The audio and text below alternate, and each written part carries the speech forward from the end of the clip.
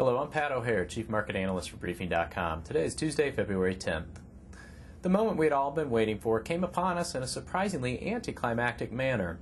Treasury Secretary Geithner unveiled the Obama administration's plan of attack for promoting a recovery in the financial sector. The market's initial take and Briefing.com's take is that the plan was strikingly short on important details and added to the feeling of uncertainty as to how this crisis will be managed and, more importantly, solved. There was a lot of hoopla leading up to the speech, and frankly, it did not deliver. The plan, as described by Geithner, has 4 new programs. 1, a requirement that banking institutions go through a carefully designed comprehensive stress test that will ensure they have cleaner, stronger balance sheets.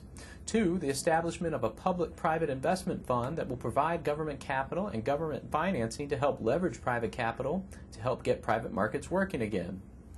3, working jointly with the Federal Reserve to commit up to $1 trillion to support a consumer and business lending initiative. This lending program will be built on the Fed's Term Asset-Backed Securities Loan Facility, otherwise known as TALF, that is geared toward improving liquidity in secondary lending markets.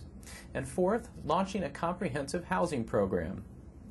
Perhaps the most important element for the market was how Geithner was going to deal with toxic assets on banks' balance sheet. On that score, Geithner indicated the Treasury is still exploring a range of different structures for this program and will seek input from market participants and the public as it is designed. We were somewhat taken aback that there still is not a plan. The lack of one at this juncture underscores the complexity of the matter and simply creates an impression that Geithner is unsure of the solution.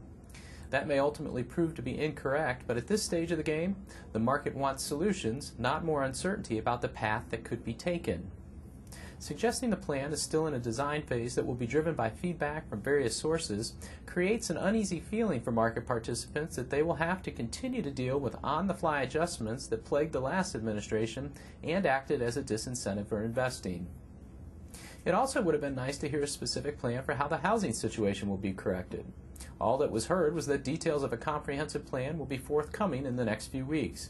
Again, more uncertainty. Based on what was heard today, the increased commitment to the TALF program is the most constructive initiative in our estimation.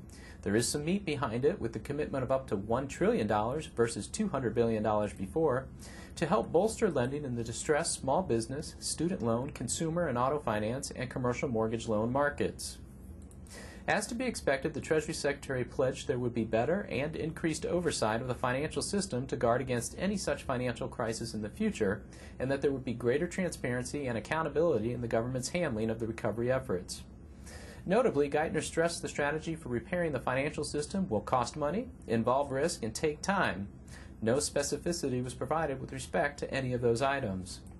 One thing that is known for sure is that there is a new name for the recovery program. You can put TARP in the vault. Henceforth, this recovery effort will be known as the Financial Stability Plan. Geithner conceded, quote, "We will have to adapt our program as conditions change. We will have to try things we've never tried before. We will make mistakes. We will go through periods in which things get worse and progress is uneven or interrupted." End quote. If we didn't know any better, we would have thought former Treasury Secretary Paulson was giving this speech. Alas, it was Geithner, but the similarities in that disclaimer are a clear reminder that this is a deep-seated problem that won't have a quick fix. I'm Pat O'Hare for Briefing.com. Thanks for listening.